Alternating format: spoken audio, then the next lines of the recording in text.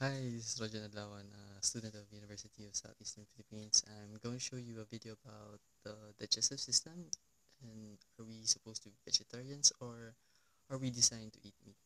Enjoy the video. The primary functions of the digestive system are the breakdown of food, called digestion, and absorption of nutrients. Digestion begins in the mouth, where the teeth break food into smaller particles during mastication. Salivary glands located near the oral cavity secrete saliva, which begins chemical digestion and keeps the food moist.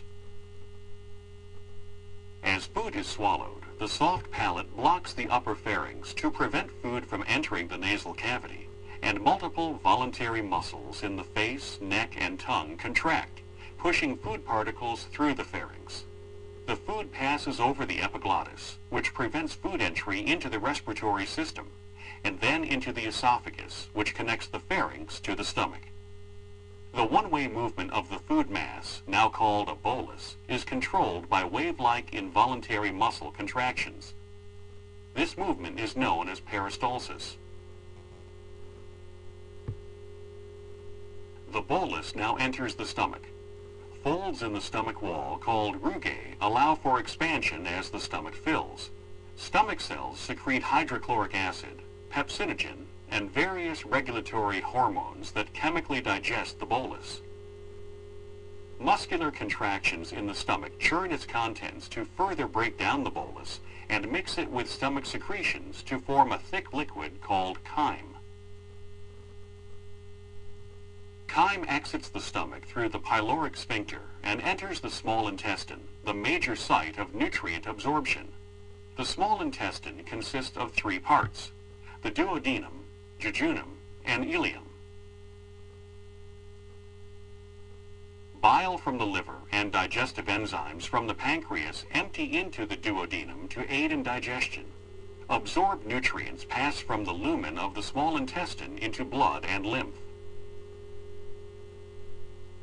Chyme not absorbed in the small intestine enters the large intestine. As it passes through the cecum and ascending, transverse, descending, and sigmoid colon, water and salts are absorbed and chyme is converted into feces.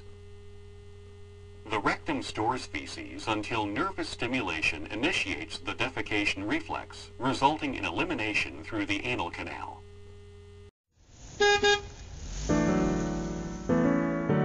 We know that meat, and red meat in particular, has been linked to cancer for a long time, with research showing that eating beef, pork and lamb can raise the risk of deadly tumours.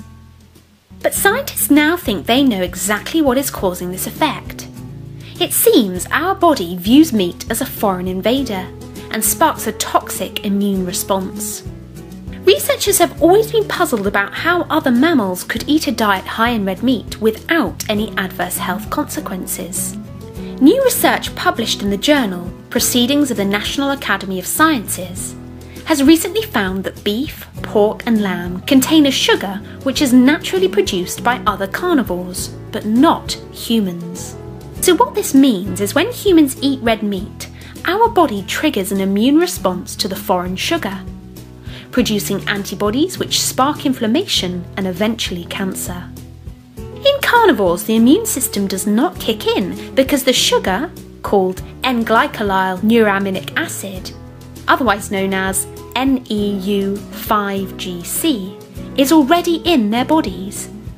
Scientists at the University of California proved that mice which were genetically engineered so that they did not produce NEU5GC naturally developed tumours when they were fed the sugar.